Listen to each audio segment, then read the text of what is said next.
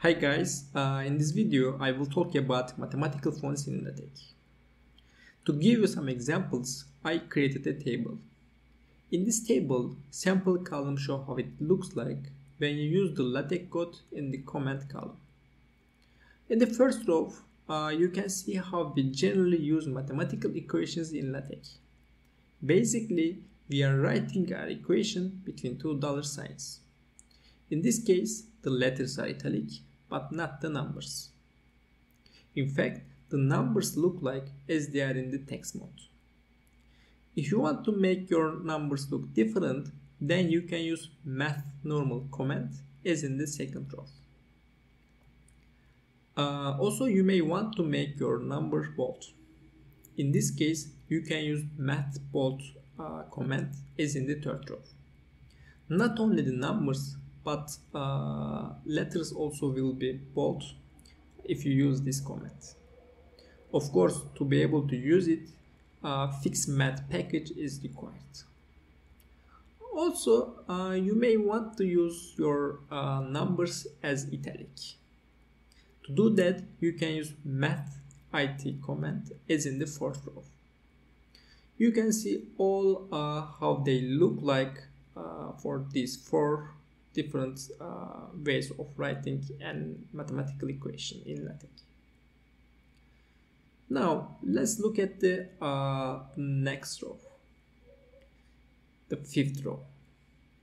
In this case, we have mathrm command, which corresponds to the Roman font in math environment. You can see that the letters are not italic. In this case, the letters are in Roman font. In the sixth row, similar to the fifth one, we are using a command called mathsf, which corresponds to the sans serif font. And in the seventh row, we are using a mathfrak command, which corresponds to the fracture font. And for that, mathsf fonts package is required. And you can see how these fonts look like by looking at the sample column. In the last two columns, in the last two rows, I show two different fonts.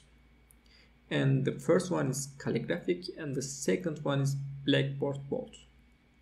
In the calligraphic mode, you can only use it for capital letters. So you cannot use them for lowercase letters or the numbers. Also, it's the same for blackboard bold font. And for these fonts, we can use mathcal command for the calligraphic one, and we can use mathbb command for the blackboard bold fonts. And to be able to use mathbb commands, again, mathsf fonts package is required. So this table just summarizes the some mathematical fonts in LaTeX. Now let me show you some examples by typing on the LaTeX document. First, I want to show how numbers look different in the first four rows. To do that, let's count. First, I am writing one in text mode. Then I am writing in as in the first row, and here I am using mathnormal command, then mathbold command, and lastly mathit command. And this I just used number one. If you look at it, the first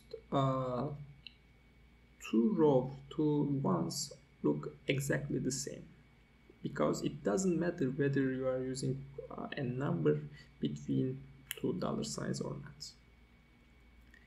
But if you are using mathnormal command, the one is smaller, the height, and if you are using mathbold, you are just making the one in mathnormal bold, And lastly, if we are using mathit command, then basically we are writing one italic, but the height is larger than the previous one.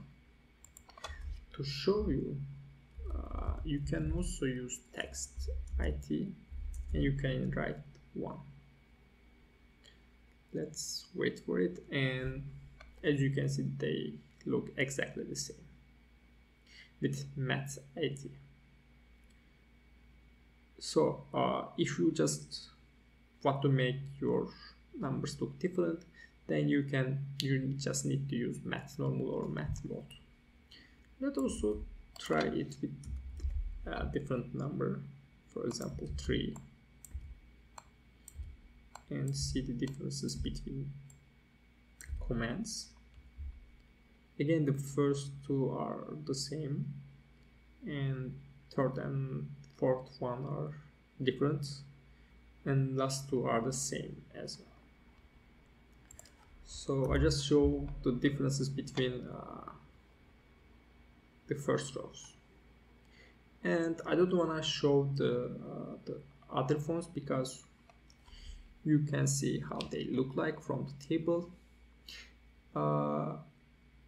I think that's all for this video. If you have any question, please leave a comment, and thank you for watching.